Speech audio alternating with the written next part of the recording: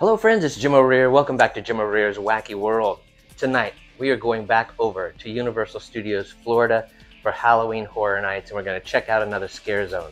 This scare zone is the Demon Queen's Scare Zone, and it's a little confusing, and you'll see why. So take a look. All right, here we are in the Demon Queen's Scare Zone daylight version, so that you can see some of the details. When it gets dark, you can't see as many of the details, so I like to show you a little bit in the light so you can get an idea of what things really look like. But you'll notice there's not a lot in the scare zone. There's a lot of people running around. There's a lot of actors running around, but the set pieces are not that spectacular. You know, they've got this big float sitting out here in the middle of the road with some of the Demon Queens on it, and a couple little smaller things around it, but other than that, I don't know that I understand the scare zone or what they were really going for here. Let's turn out the lights. This is what it looks like in the dark, and with the fog and the lights, it is creepy and atmospheric, and I really like the look when it comes down to the lighting and how they do all of that. But I'm still confused. I'm very confused about the theme. And like I said, while there are plenty of actors wandering around in various costumes and things like that, there's very little to the set. Very little. And I can't quite figure out the mixture of actors either, because some are big rubber masked monsters, some are just face painted with black circles on their eyes. I mean, she looks like coral in an ocean with, I don't know, some kind of sea creature. Maybe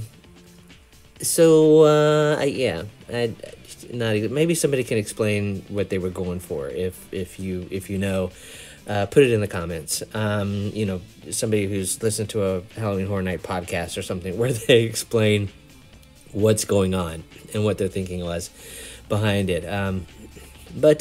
But yeah, so this is the Demon Queen's Scare Zone, and it's fun. I mean, it's fun because of the atmosphere and the number of actors that are running around, and just to, have somebody in your face all the time.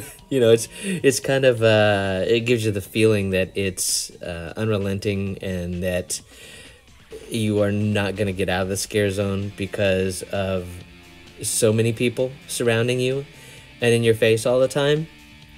So that's kind of neat.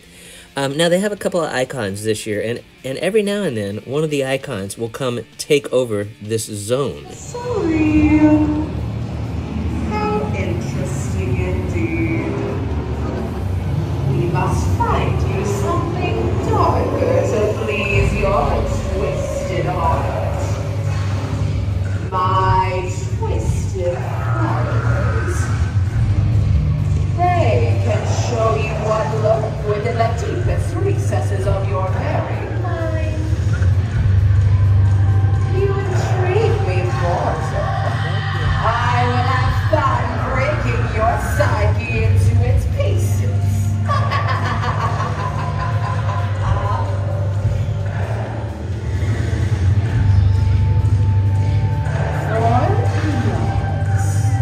I was trapped in my own respective house. I was hooked like each of you, a tortured, twisted soul, suffering in mental anguish and torment, until I found the strength in my pain, and I went from the tortured soul to the torture. So she's kind of neat. She's kind of a neat character to see pop up there and interact with the people and talk to them.